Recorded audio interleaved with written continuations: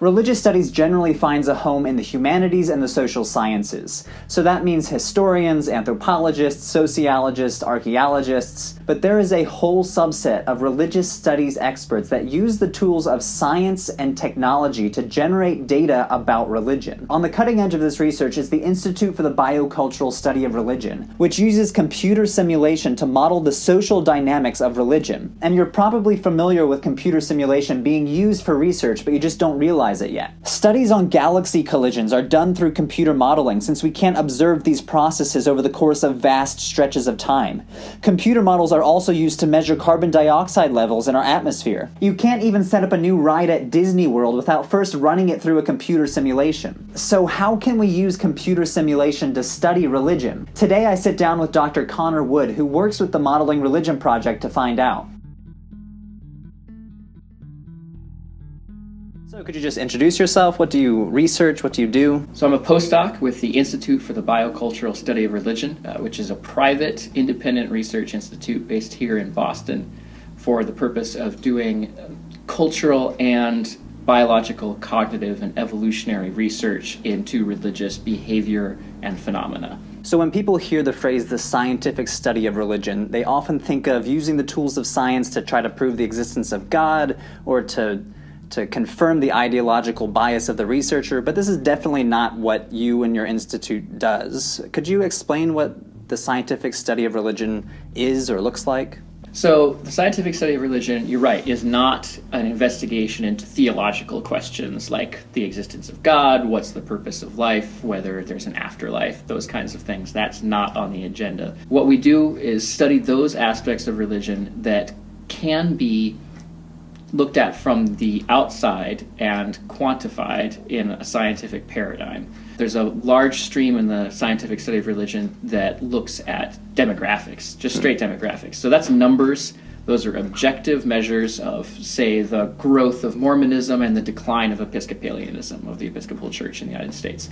The growth of Sunni Islam and the decline of old Protestant Christianity in Europe, that kind of thing. So the Institute's currently running a project called the Modeling Religion Project. Could you just give a few examples of the type of research that this project is doing? The Modeling Religion Project is a 3-year-long research project, that's using computer simulation techniques to study theories of religion. One example of the questions that we're studying using computer simulation is the role that religion has played in the transformation of cultural forms throughout time.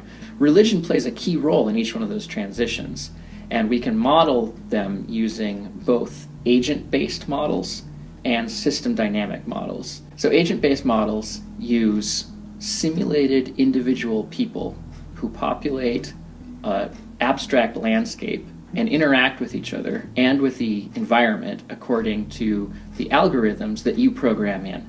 So you could have a very simple agent-based model in which, for example, each agent is programmed only to look for the nearest resources, to move to the nearest resources, consume them, and try and maximize its resource consumption. So the idea of behind an agent-based model is that you're trying to grow, they say grow, larger scale phenomena from very basic initial rules and conditions. You just program in a few conditions, you set your agents loose, and then you watch as they all of a sudden develop tribes or groups or conflicts or social hierarchies. And so we hope to be able to model some of the dynamics that you find in the transitions between different types of societies using agent-based frameworks. Programming and behavior that is drawn from archaeological, sociological, anthropological, cognitive scientific, and evolutionary literatures. So much of religion is subjective. Our thoughts, our fears, our anxieties. So how do you translate the subjective experience of religion into computer models? The first answer to that is that we don't. I mean, there's a lot about religion that is not accessible to scientific inquiry, in the sense that it's not, you can't really build a model of how it feels to take the Eucharist as a Christian, or to partake in a Passover Seder as a Jewish person. Those personal aspects of religious behavior and traditions are personal. They're internal to people, and it's actually important that we sort of understand that we're not trying to capture every single aspect of religion in that way, because what we're trying to do is really deal with those aspects of religion that can be quantified and plugged into an equation. So, for example, right now I'm working on a model that looks at shamanism. Shamanism is a broad, it's a broad concept, but it's something that is found all over the world. People who are sort of individual healers, spiritual mediums. They might be possessed by spirits themselves during ceremonies, or they might leave their bodies and go to a spirit world, or so, according to the culture, and are used for healing and for sort of psychological reasons. Things are going bad, so you go to the shaman, and hopefully he can help you. So the thing is, though, that in complex cultures with a segmented hierarchy like ours, where we've got rich people and poor people and leaders and farmers and everybody, right? You're much more likely to get women being shamans and to have spirit possession, where the spirits actually come into the bodies of the shaman during an ecstatic ceremony where maybe there's a lot of drumming and dancing. The spirits come into the shaman's body, and then she uses the power of those spirits to heal or help the people who are attending the ritual. In less stratified societies, like hunter-gatherer or nomadic cultures, where there's no formal level of leadership or hierarchy, you often find males being shamans, and they don't get possessed.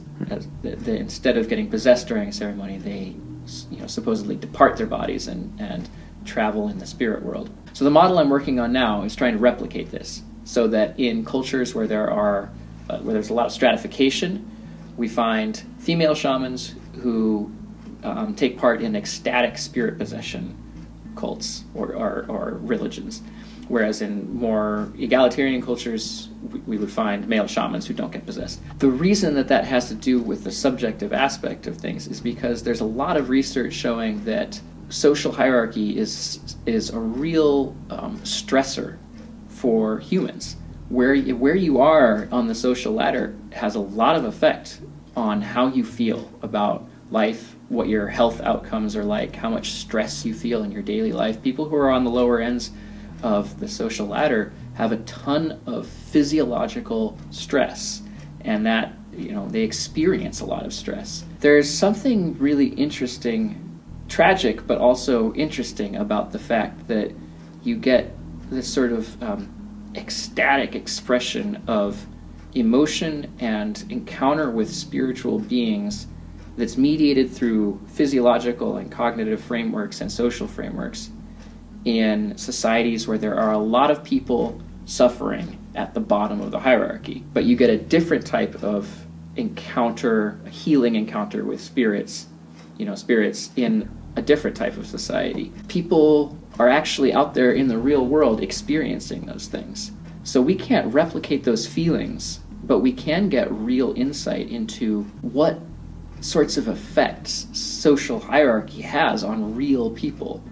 And if we find out that our model can actually replicate the results that that the literature shows us, replicate the data that we actually have, then we'll have a good idea that we've learned something real about how social dynamics affect real people in the world. So that is the first half of my interview with Dr. Wood. Stay tuned for the next episode where we'll finish it up. I'm including links to Dr. Wood's blog, Science on Religion, which is great if you're interested in the scientific study of religion. I'm also including links to his Huffington Post blog. Also, a special shout out to Jen Lindsay, who helped me film this interview. She is both a scholar of religion and a filmmaker who is working for the Modeling Religion Project to make a documentary about it. Also, a special shout out to my Patreon supporters. Because of you guys, I'm able to make more ambitious videos like this interview. If you're interested in supporting the Patreon campaign, check out the links in the description as well. And as always, thanks for watching and subscribing, and I'll see you next time.